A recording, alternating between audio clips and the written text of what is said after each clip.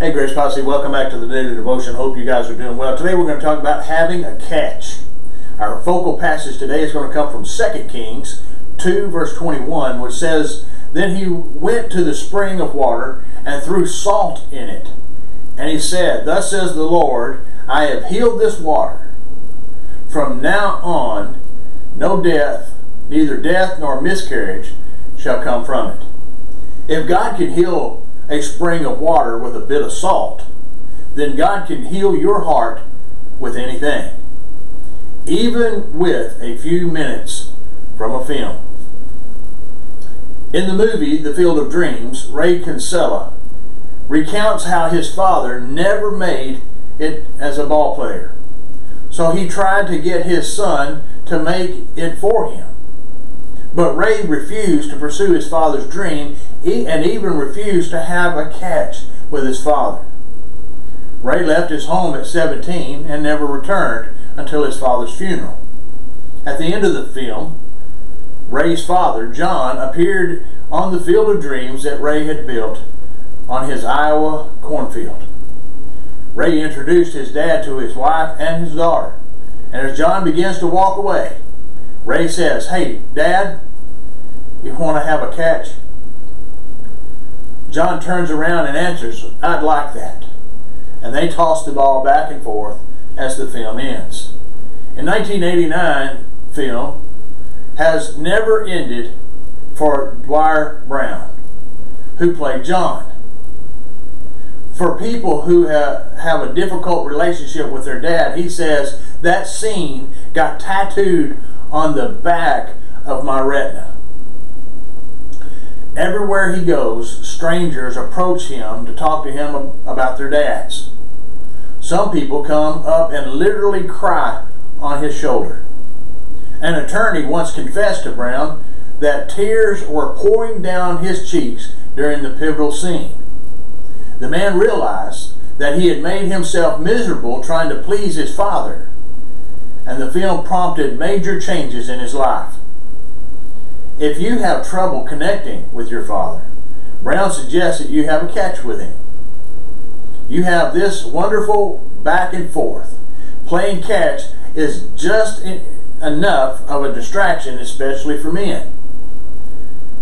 They might start talking about things that they wouldn't normally talk about. When you're playing catch, the words just kind of come out of your mouth. Have a catch and let the healing begin. So let's look at this passage in context in 2 Kings 2 verses 19 through 22. "Now the men of the city said to Elijah, Behold, the situation of this city is pleasant, as my Lord sees, but the water is bad, and the land is unfruitful." He said, "Bring me a bowl and put salt in it."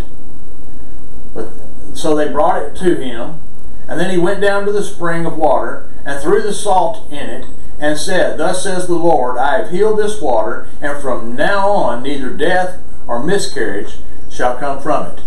So the water has been healed to this day, according to the word that Elijah spoke. So let's look at a couple of related passages. One in Matthew 5:13, which says, "You are the salt of the earth.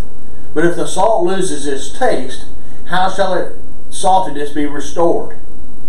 It has no longer any good for anything except to be thrown out and trampled under feet by men." Another related passage comes from Colossians chapter 4 verses 2 through 6.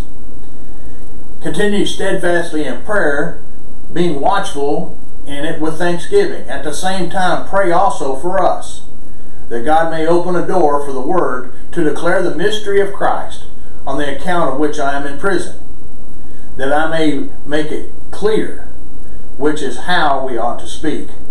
Walk in wisdom toward outsiders, making the best use of the time. Let your speech always be gracious, seasoned with salt, so that you may know how you ought to answer each person." So let's look at some questions that we can reflect on and draw some application from. When you were growing up, what challenges did you face in connecting with your father? Did the relationship get better or worse as you got older, and why? If your father is still alive, what can you do to improve your relationship with him? If you have sons, how can you develop a strong relationship with them? What other family relationships do you have that could be improved? And what are you prepared to do to improve these relationships? So let's go to the Lord in prayer. Our Heavenly Father, just as you healed the poisonous water with salt, you can heal anything, even the deep hurts of our past, with anything. We ask for your healing. We thank you for your healing in whatever way you choose to deliver it. And it's in Jesus' name we pray. Amen. God bless you guys, and I'll see you next time.